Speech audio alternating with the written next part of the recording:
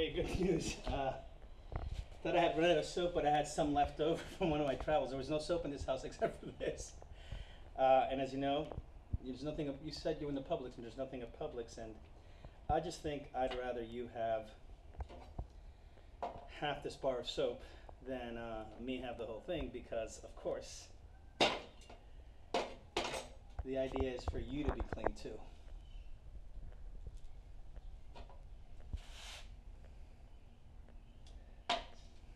So bizarre, you know?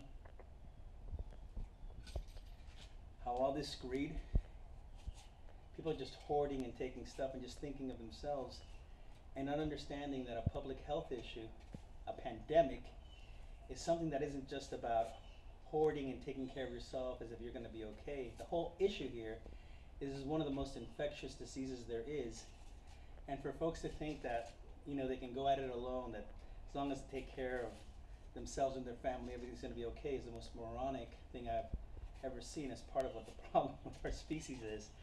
We forget how interconnected we are with one another. Now, important for us to start thinking about, hey, so is there someone who's actually going to suffer more than I am? And is that person not just going to do harm to themselves, but do harm to the broader community? And just extrapolate that. Take that at every level. Take it about how do we make sure that the most vulnerable among us, those who suffer the most, are taken care of, because at the end of the day, we're really interconnected as one member of one community.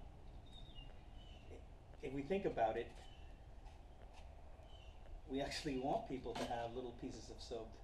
We want everyone to have their hands clean. We want everyone to be protected. We want to stop people from being infected. We want those who are going to suffer and get sick and make their entire families and their entire workspaces paralyzed or having to react, be protected, so that we as a community as a whole stop transmitting the disease, can get back to work, can back to normal. And the sooner we think about it, the sooner we understand that it's not just about hoarding all the soap, it's not all about what do we do, how do I time the market, and instead of thinking about how do I make some changes that are really going to resonate over time in the way I am, in the way I feel, in the way I connect with my community, and the kind of policies that I have my elected officials enact, and what I teach my kids, and how I live my life. You start thinking a little bit about that it's not about winner take all, but it's about all of us living together. Then I think we have a shot at surviving, you know?